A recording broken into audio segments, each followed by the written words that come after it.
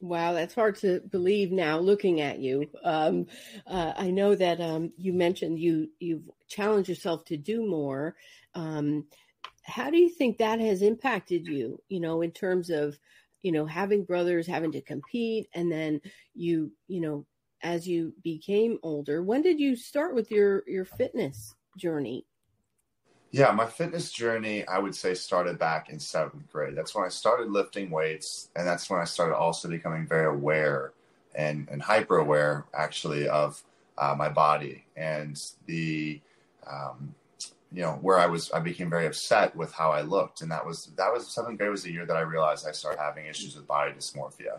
I didn't really know what that term until later in life, but I just found myself always looking at my stomach, pinching other parts of my body that appeared fat to me. And it was something where I realized that it was putting me in a bad mood at the beginning of every day, because every day I'd go walk into the bathroom, I'd look in the mirror, brush my teeth, and I'd instantly see something I didn't like. And so that's when that all began. Fitness then became the avenue that I could take to hopefully be able to negate a lot of these negative feelings that I started to feel and have towards myself. But it took a while. I don't think I figured out how to correctly manage my body dysmorphia until I got my diet under control, which took up until my 27th birthday. I remember that's when I started to finally figure out nutrition. So 15 years is how long it took. It was a process, but I stuck with it, and I'm on the other side of it now, at least managing my feelings and the way I view myself now. I at least have my body dysmorphia under control. Wow. So that's really, really brave of you to share that.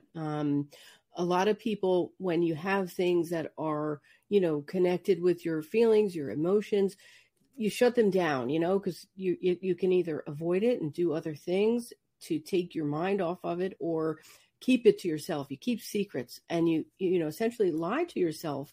So 20 years it took for you to, I guess, come to terms with that realization.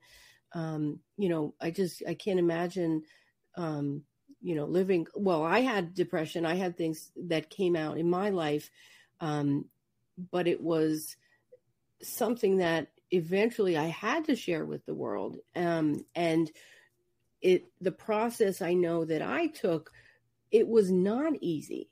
I had to be vulnerable, and I had to open up to understand what was going on with me in order to get ahead of it, right? I had to open up and be honest. So that's huge that you're able to do that now. And I know that's going to inspire many people. And that dysmorphia, is that something that is common do you know? Because I actually know someone who, I saw a bruise, and I'm like, how'd you get that bruise? And they told me, they confided in me, oh, I just do that. It's something I do. And I connected this, that, okay, that love handle was something that because it wasn't the first time. And so it's interesting, because now I know there's actually, something having to do with that, right? When you see you're not necessarily fat, overweight, but at the same time, it's a skewed view of your